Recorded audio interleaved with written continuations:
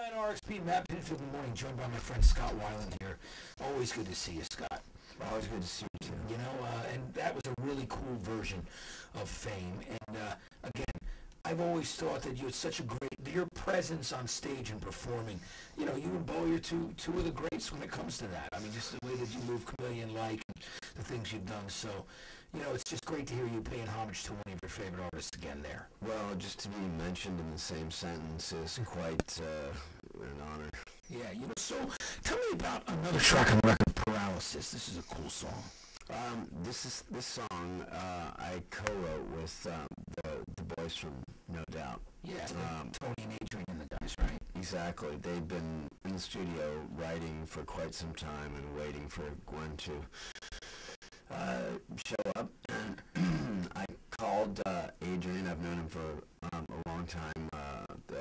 You know, through Nina, who used to work for STP, and said, "Do you have any songs that would lend themselves to my record?" And he said, "I think so. You know, especially this one." And I fell in love with the song immediately. Just the raw instrumental track, and it was just a demo. And so we went up to Steve Albini's place. We went there twice. And recorded it, and it's one of my favorite songs on the record. How was it working with Steve? Did you enjoy working It was with him? very cool. He refuses to call himself a producer. I know. I was talking about it on here the other day, joking around, because we played a local act, and it said recorded by. You know, he still has that stipulation. I'm not a producer. I just record. Yeah, an engineer and recorded by. That's what he says. Yeah. Does he make that clear? Like when you're in the studio, clear, yeah. He's like, you can't make sure you don't put my name as a producer. Yeah, he says you can say engineered, yeah, you know, and recorded by, but I'm not a producer. That's amazing. Yeah. That's 101.9 RXP. It's Matt Pinfield in the morning. I'm sitting here with Scott Weiland. New album, Happy and Galoshes, in stores November 25th. And he's going to be playing Irving Plaza on the 5th of December as well.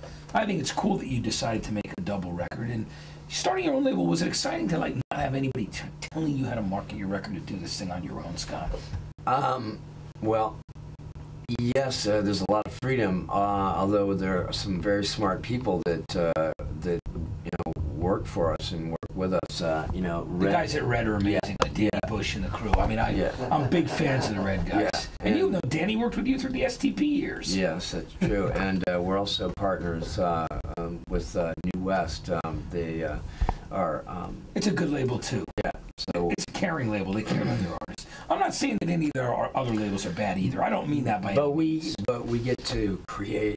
Excuse me. We get don't worry. Create our own. Our own ideas, and we come up with some very creative marketing ideas. Yeah. And strategies that I think that major labels don't think of, because they're still kind of trapped in the dinosaur way of thinking. So this is a great freedom for you, which is really cool. I think it's great. Now, one last question for you, Scott. On this new album, you did Reel Around the Fountain, a great Smith song. It was the first song on their first album. And the lyrics are my favorite album of theirs, Handful of Home. Yeah, and it's been on that as well. There's a version done on there. I was really surprised to see that you did it. I was happy, though, too. Tell me about your deciding to do this track in particular.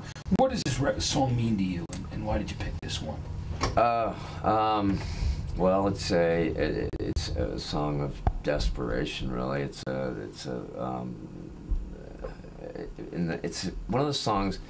The beauty of music really is the emotion. It's, you know, universal language, like it really is. There are some songs where I've heard them 100 times and I don't know all of the lyrics, and you know, this was one of those songs. But it's the feeling of the song. It's the melody. It's the arrangement of the music. And it's one of those songs that always made the hair stand up on my arms when I heard it. There were so many great Smith songs that I like that, you know, and just it was cool to see that you covered this one in particular. And when people see you at Irving Plaza, who's going to be playing with you live on stage, Scott? Well, obviously Doug and a group of guys that are really amazing. It's not a group of stars. It's just a group of friends that are very solid, really great musicians. And it's going to be a fun time. Well, we're looking forward to it. Yeah. Are you going to pull some stuff off your first solo record as well? Yes, definitely. We're glad to hear that. Well, Scott, listen, thanks for coming to the station this morning. Hey, thank you. Really good to have you, and good to see you as always, man. Good to see you. You got it. Scott Weiland, 101.9 RXP. Don't